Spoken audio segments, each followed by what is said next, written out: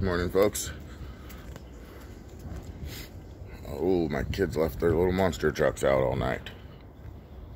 Little suckers. I just wanted to give everyone an update on the Zogg fire. It started yesterday. I'm going to give you a quick sky check too. It started yesterday while I was out having my little girl's 7th birthday party. We went to a sweet little park with just grass and some creek, right, you know, nice little creek going right through it, about 30 minutes outside of town.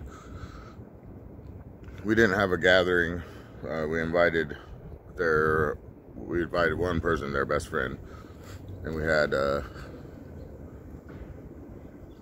did it right with the separation and outside and masks and all that.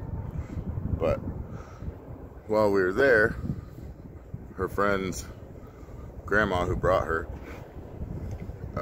got an emergency alert from the county about a fire, and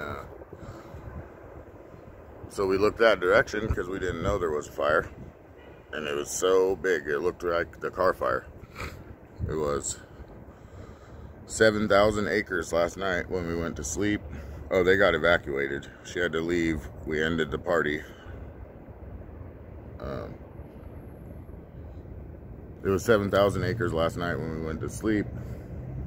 And now this morning, they just evacuated Old Shasta, California, which is just a few miles up the road from me.